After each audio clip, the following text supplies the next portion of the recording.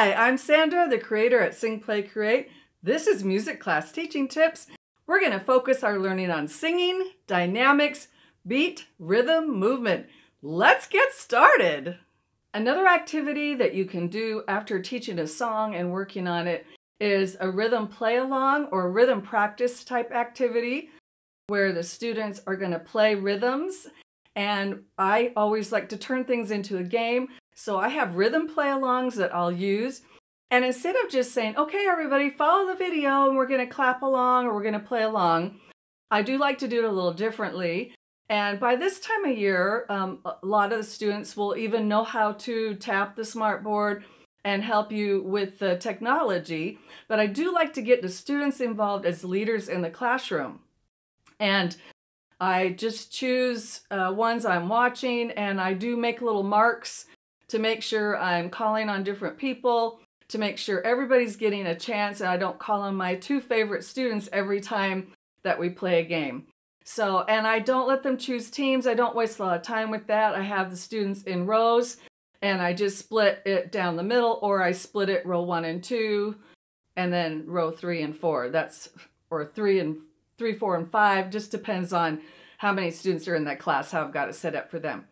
So what I do is I will get out the rhythm play along video and we'll go through the video, but we'll stop and I'll have everybody practice those slides, practice the rhythms. I want to make sure we're all together. We've been singing, tapping loud and soft if we're doing the Skidamarink song. And then I want them to get into rhythm land with me, and I'll have them practice first and teach it to them. Then I will have Team A. It's similar to the other game that I told about the body percussion, but I'll have Team A do the rhythm, and then I will have Team B do the rhythm, and we'll keep points, and we have the victory dance at the end of the game.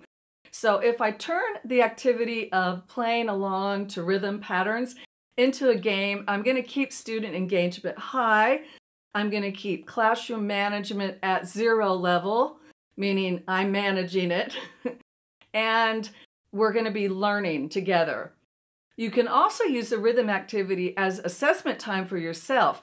For example, if you don't have a video or you're not using a video or even a presentation, you could have your flashcards, rhythm flashcards, that are on a music stand, and the student leader holds it up for their team, and then they go 1, 2, ready, play, ta, ti, ti, ta, ta, ta, ti, ti, ta, ta, ta, ti, ti, ta, ta, ta, ti, ti, ta, ta. And that's how they would play it for you. So if the leader can lead them and everybody counts and says the rhythm together and they get it right, you will be able to, if you're sitting in the back a little bit, you'll be able to watch the students and do some assessment of rhythms to see if they're able to do it on their own, because the leader is actually holding the card up. So they're having to do it without any help. And then if most of them get it, depends how picky you want to be, but in my mind, if 90% of them get it and they're doing it, then they get the point. And then I go to the other team, and you can switch out leaders. The kids love it because they're very involved and they're leading it. And I'm not in the front of the class. I'm in the back or to the side, and I'm playing the drum or the piano, whichever way I've taught them to play along to those rhythms. So that's a fun game you can play any time of year using very simple manipulatives or PowerPoint presentations or videos to make that game happen. So we've practiced the song Skidamarink, and we've worked really hard on dynamics. And so whatever activities I do after that, I want to make sure I keep the focus brought into the dynamics part of that lesson. So another way to use rhythm activities and also bring in the dynamics focus is to use instruments. And so you can get out the rhythm sticks and have them play instruments after they've been focused on singing the song. And we can do the same dynamics to the song with our rhythm sticks. I know, it's a little tricky when we get to forte or loud.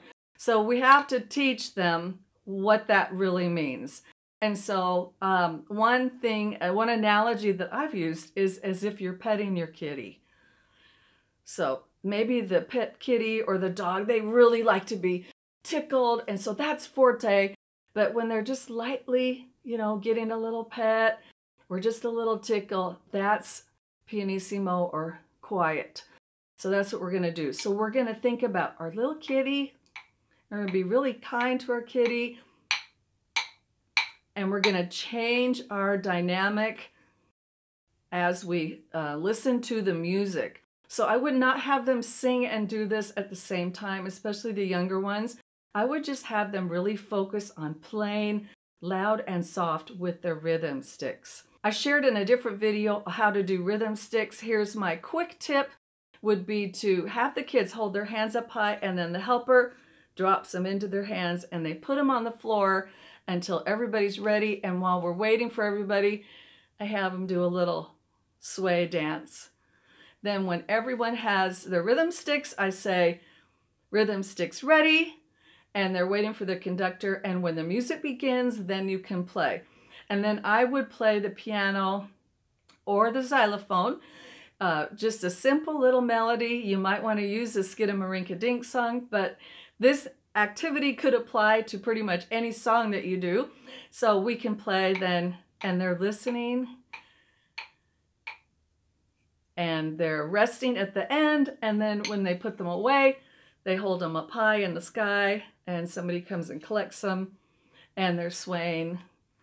I love to have student helpers in the classroom because I can then either focus on transitioning, or there's always a student or something that might need my attention, and that frees me up to take care of that issue. I might even just be writing down assessments of what I watched on the students as they were playing loud and soft. Thanks so much for watching this video. I appreciate you. I hope you will subscribe. Let's keep kids moving and learning with music.